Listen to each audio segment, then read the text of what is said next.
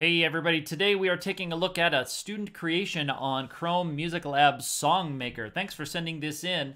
This is an interesting visual and audio presentation. We have a little bit of space at the beginning of the song, actually 1.5 measures of some space.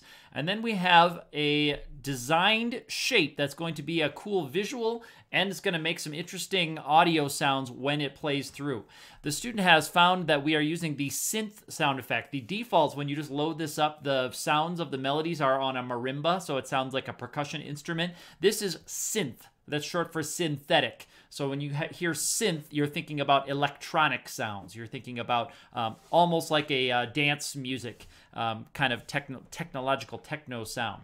So let's take a listen to this creation on Songmaker with the repeating pattern that is at octaves with each other. So we've got one in the middle is just on the upper octave, and then to the right, it's the same pattern repeated in 2 different octaves. Let's take a listen to a couple loops of this creation.